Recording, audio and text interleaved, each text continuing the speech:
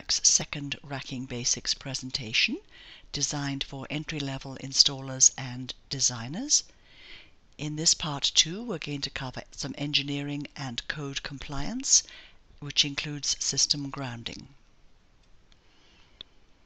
The roof zones are about the additional turbulence that is created when the wind hits the wall and either goes up to the edge of the roof or mixes from two sides in the corner. The minimum distance here is 3 feet, and the actual distance is 10% of the entire width of the building.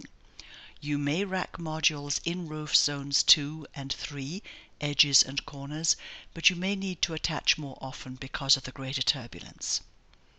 It is very important that the array does not overhang the edge of the roof or the roof peak, like this. Great photo. I'm sure these are not still in place.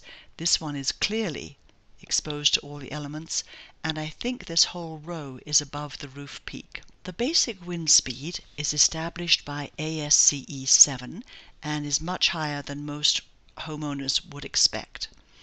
They can sometimes be calculated differently for hurricane-prone regions and by building occupancy, and there are currently 2 versions of ASCE in use. Please consult the local building department for the design wind speed that they expect you to design to. Surface roughness, which used to be known as exposure zone, is about whether the wind has a chance to really pick up speed as it's barreling down on you. In surface roughness B, you have house size, buildings and trees, which will slow down the wind. Roughness C is open terrain, basically an open field. And D is fairly rare. It is either right by the coast or on an ice flat, which doesn't give you any protection from the wind building up speed.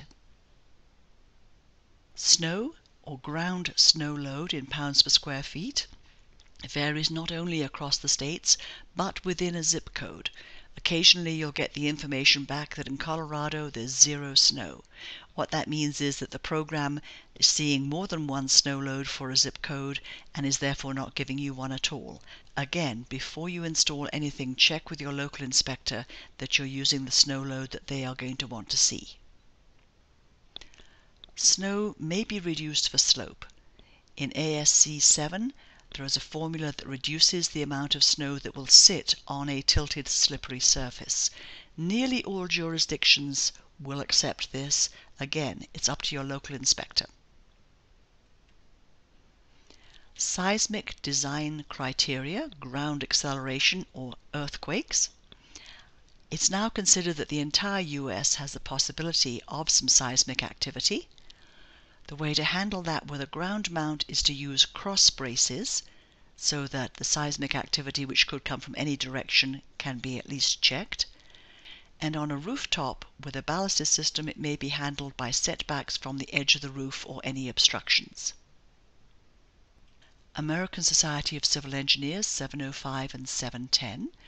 710 is gradually being adopted across the country. It does show higher basic wind speeds.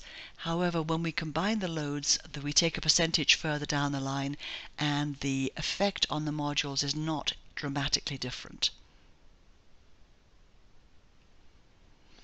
In North America, the PV system must be grounded separately from the electrical ground. Is designed for either a fault or lightning. And UL 2703 requires that the entire system, that's the modules and the racking together, be tested for bonding and grounding of the system ground.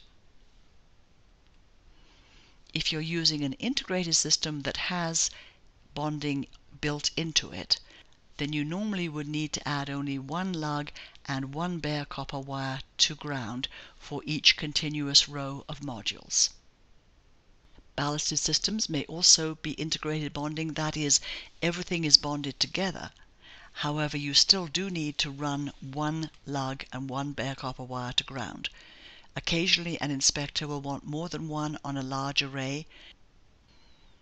With our solar mount product, the fangs or teeth will create the bond between the two modules, and also the serrations create the bond with the racking, so that we have UL 2703 showing that everything is bonded together.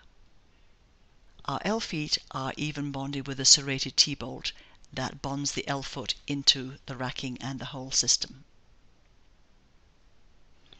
And our splices are now self-bonding.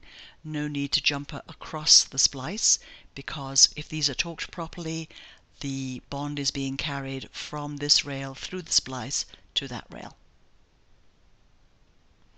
Thank you for attending this racking basics session. Please check our other presentations at unirac.com, and if you have questions, contact us at info@unirac.com.